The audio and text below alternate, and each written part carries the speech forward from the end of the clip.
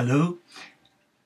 Yes, I'm Brother Sean, and yes, I'm in fancy dress. Forgive me, it's my uniform as an enclosed lay monastic monk in the Teo community of St. Francis. Yeah, a community that was initially set up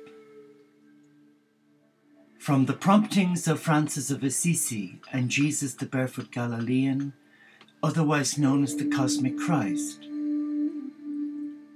Back in April 2008, we stepped out of our comfort zone as a Catholic Christian and we began a long, arduous journey to try and reach out to all faiths.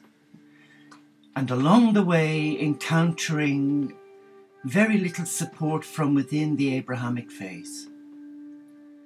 But the topic of this isn't about me, it's about what I sense in my heart are some of the faces of the Antichrist. Recently, I contacted some of my Facebook friends and I shared with them a little about the Teo Vision, the Field of Dreams, creating that eco-sustainable lay monastic community where brothers and sisters of different faiths can come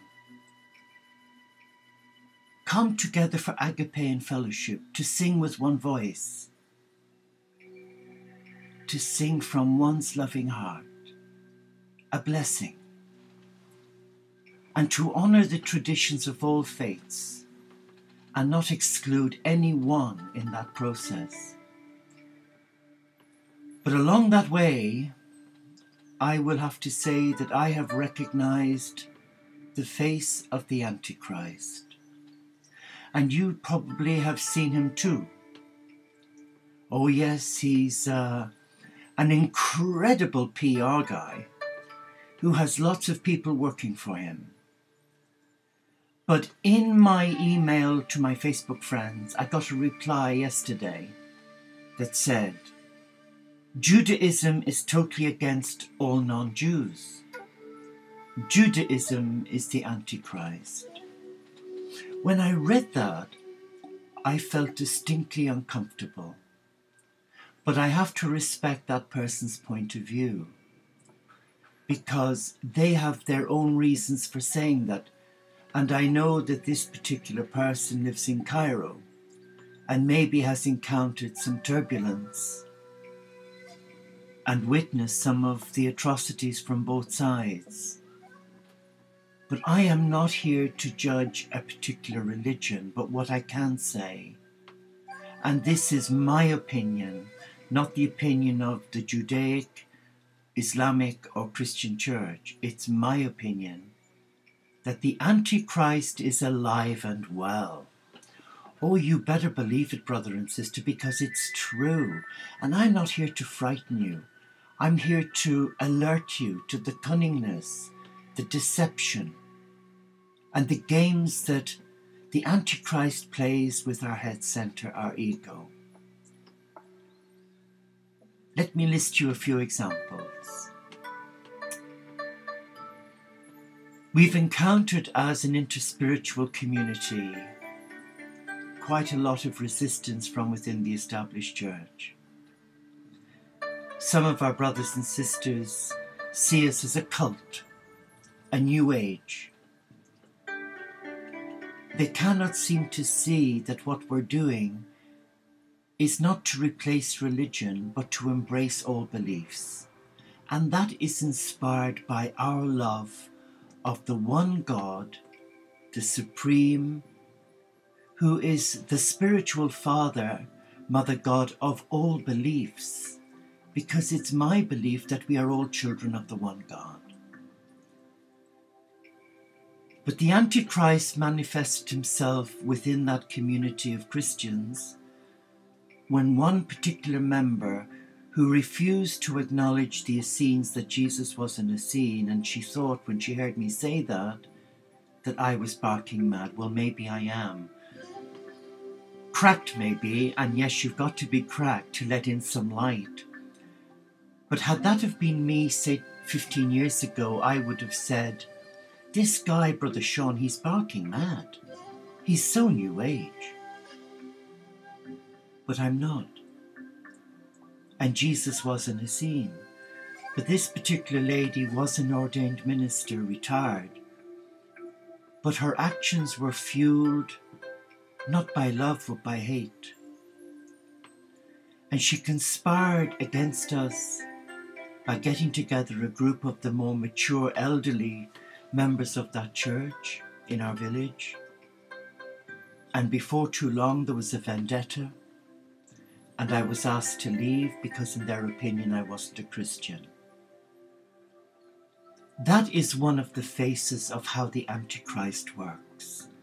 He implants a thought that appeases our ego, where we can use it as a time bomb to unleash against those who are vortexes of light, who embrace the light with no agenda.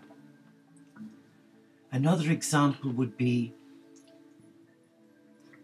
two family members of mine tried to discredit me on the internet as a scammer because they were challenged in love to address some important issues like why were they abusing my mother?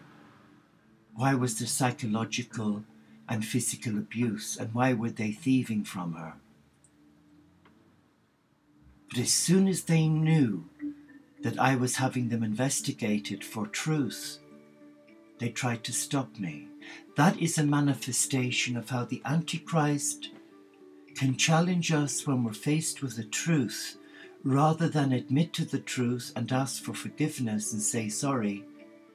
But we feed that ego and we go on a downward slippery slope or spiral where we end up hurting ourselves. Another would be what's happening in Syria, where you've got two factions of the beautiful Muslim faith, Shiite and Sunni, who don't approve of the political leaders of the day. And they're killing one another, just like the Catholics and Protestants were in Northern Ireland. And I lived in the midst of those troubles as a young nursing monk. And it was so hateful what the IRA were doing to us as a community of nursing monks, because we dared to look after non-Catholics. Every other night of the week we were threatened with bomb scares. And in a psychiatric hospital in those days we had locked wards. And it was mayhem. That was the face of the Antichrist, inspiring people to act out of God's comfort zone and take the law of God into their own hands and threaten God's children. What's happening in Syria is exactly the same.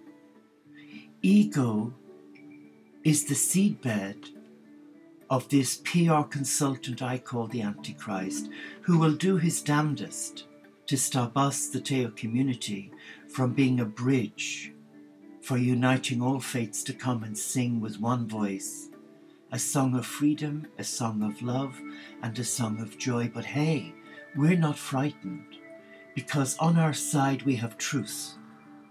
We have the love of God that inspires us not to pass judgment, not to create a clique, but to see the whole family of God in its entirety. Another face of the Antichrist is what's happened in the Catholic Church, where priests violated their priestly ministry and started abusing, and then the cover-up, the duplicity and complacency, the arrogance.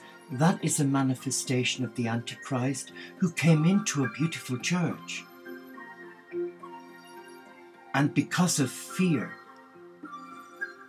they went along with it for many, many years, knowing the truth. But now that the truth is out, it hurts. So the Antichrist has been shamed because they've been held to account. And nothing has gone underground. And it's the same with the political correctness in our world. It's the same with the banking crisis and the recession. That is another manifestation of the face of the Antichrist. Greed, corporate greed, and society. Another manifestation of the Antichrist is our insatiable desire to keep up appearances and to live beyond our means. These are the ploys that the Antichrist uses. But I would never dream of saying that Judaism, Christianity, Hinduism or Sikhism or Muslim is the Antichrist. I would say that those who represent it and to abuse God's love for their own selfish, egotistical end, that is a manifestation of the Antichrist. But we mustn't be afraid, and that's what the Antichrist does. He creates that insatiable, unhealthy fear, causing soul entrapment. Banish him immediately and don't play his game.